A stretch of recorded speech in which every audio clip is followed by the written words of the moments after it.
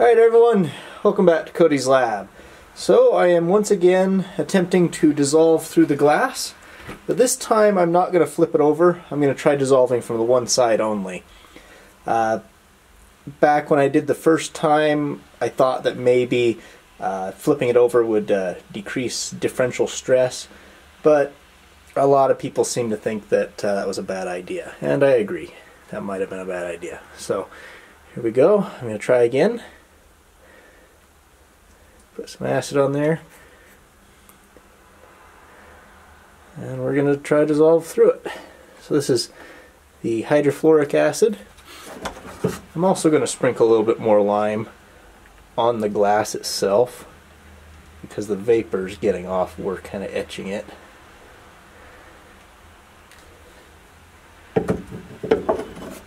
Maybe that'll help prevent that. I am also adding a cover just to keep it from evaporating as fast. I do have the lab unheated, so there's not a whole lot of vaporization, which is probably a good thing that I'm doing this in winter. Alright, well, see you guys in a bit. Could be several days to weeks. I don't know.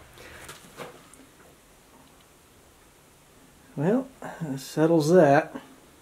Dissolving through from one side does not appear to work either. And it only took a week, so once it reached that middle layer, boom. Yep. In case you're wondering about the soda bottle bottoms, I was using those to help further hold down the fumes. Let's take this. Let's go measure how far through the glass it was able to dissolve. Okay, I've washed off all the residual acid and I've removed some of the silicone. Let's just pull a piece out of the middle there and measure it with the calipers. So, right there where the glass was being dissolved, 3 millimeters. 3 millimeters. Okay, and a piece of glass that had not been dissolved at all. 4.7. So it didn't get through as far as it did when I dissolved from both sides. I guess that is rather telling. So imagine this rectangle here is a piece of tempered glass as viewed from the edge on, and each of these lines is 1 millimeter. I was able to dissolve through from one side about 1.7 millimeters, so it went through about this far. When I dissolved from both sides, I was left with a piece of glass in the middle that was 1.2 millimeters, so I got through about 2 millimeters from the other side here. Something like that. You notice these two distances are about the same. So once I get through to about here, about 0.5 millimeter from the center of the glass, that's when it explodes, and it doesn't seem to matter if I go through one side or both sides. Since this video is fairly short, I figure I'll pad out the run time by answering a few of your questions from the last video. So I just added some hydrofluoric acid to that test tube. Now I'm going to add a couple drops of calcium acetate solution. There we are. You can see a white precipitate forms. That is calcium fluoride, which is insoluble. Incidentally, this is the same reason why hydrofluoric acid is a contact poison. It'll soak through the skin and do the same thing to the calcium in your blood, which can be fatal if you get enough of the acid on you. Now, I'm going to add a little bit of hydrochloric acid. This is a stronger acid than the hydrofluoric is. You should be able to see, assuming everything goes well. Yeah, there we are. Still a little bit cloudy, but most of the calcium fluoride has redissolved.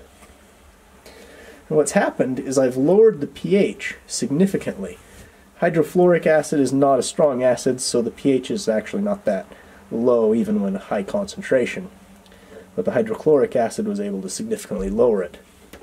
This pushed the equilibrium more towards calcium fluoride being soluble. Or to think of it another way, stronger acid took the calcium and calcium chloride is soluble. So a few people were wondering why I didn't use a mixture of acids to dissolve the glass faster. Like if it didn't form a calcium crust, it would have solved me a lot of problems. If I add in some more of the calcium acetate, you should be able to see why I wasn't able to just do that. You can see the solution became a lot more cloudy. That's because the calcium fluoride, even though its solubility has been increased, it's still not incredibly soluble, especially at low temperatures like this. So using a mixture of acids would only increase the complexity of the experiment. I would still need to get in here and scrape off the crusts periodically anyway, or use a very large volume of acid.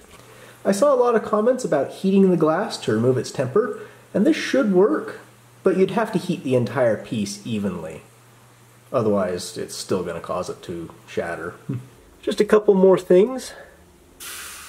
When I add the acid to the lime, you can see that it effervesces. You would not expect that on a reaction with calcium hydroxide and an acid. It shouldn't produce gas.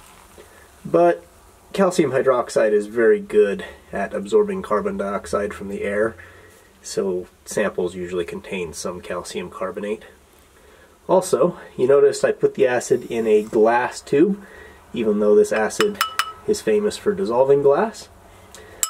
Well, borosilicate glass used for test tubes and beakers is actually fairly resistant to HF, especially when cold. So that's all I've got for now. If you haven't seen the first video, definitely go check it out. I'll put a link down in the description. Hope you enjoyed. I'll see you next time. At some point I'd like to try dissolving the tail off of a Prince Rupert's drop.